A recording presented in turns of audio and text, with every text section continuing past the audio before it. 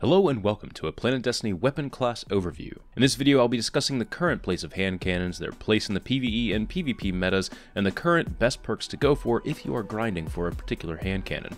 In year 1, hand cannons were arguably the absolute strongest primary weapon type due to the limited range falloff on weapons, high accuracy at all ranges, tons of ammo, all wrapped up in a high burst damage package. After the Taken King launch though, their damage falloff was neutered, accuracy when rapidly firing was basically removed, and the reserve ammo was reduced. As time went on though, their power level has been brought up, culminating in the June sandbox patch, where it feels like most of the issues have finally been resolved. So how do they perform now? Well, in PvE their damage output is strong, especially at the mid-range where they're built to shine. The range and accuracy buffs have made landing follow-up shots extremely consistent, even if the range stat on your hand cannon isn't maxed out. For testing purposes, I used the Raid hand cannon with the lowest range settings, and as long as I lined up my first shot, I was able to rapidly land follow-up shots in the mid-range reliably. On the opposite end of the spectrum, a max range hand cannon like the First Curse is able to hit some almost scout rifle level shots. Range, at least for PvE, doesn't feel like it's as huge of an issue as it once was. The only real issue you might find with the hand cannon in PvE is ammo. The patch also brought a change where your character will auto pick up ammo quicker if you have run out. I've yet to really run into a situation where I fully run out of ammo in PvE though, so this change must have done something right if I haven't noticed my ammo getting low like I was in the previous patches. In PvP, hand cannons are in a perfectly usable state without having to get multiple range boosting perks. The Raid hand cannon used to be the butt end of jokes because it couldn't hit anything and it would take ages to reload. Well, it still has reload problems, but your shots will register at least. If you're shooting at targets reserved for scout or pulse rifles, you won't have a consistent experience, but you will at least be able to count on your primary in the ranges it was designed to be good.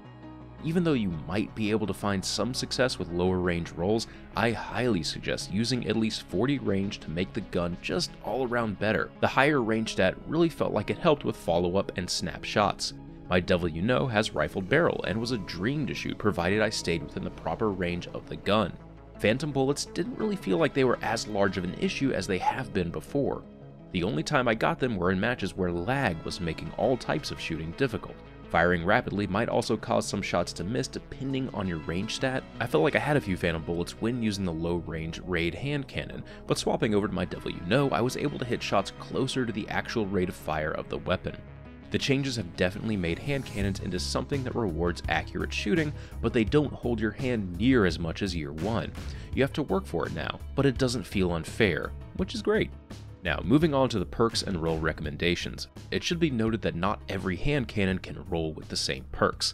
Hake hand cannons can't get luck in the chamber, Omolon ones can't get rangefinder, so I'm going to give you a general overview of good perks and stats to go for on a weapon. As always, if you want to see the available rolls on a gun, please use the Planet Destiny database to see all of this info. So aside from very few weapons, you're going to still need some sort of perk to increase the range a bit. Rangefinder, hand-loaded, rifled barrel, reinforced barrel, and even small bore are all extremely viable choices for a bump in range. I'd avoid reinforced barrel since that does hurt the stability on the gun, but if you're using a slower rate of fire archetype, then stability doesn't really matter due to time between shots. So that covers range. Other good perks to go for on a hand cannon are Outlaw. Since you're going for precision shots anyway, this one is a no-brainer.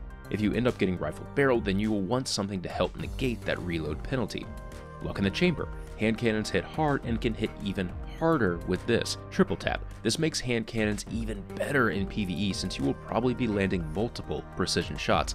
Not so great in PvP though. Hidden Hand. Hand cannons have a lot to gain from upping their aim assist. This is a really good perk to have if you want a hand cannon for PvP. Firefly.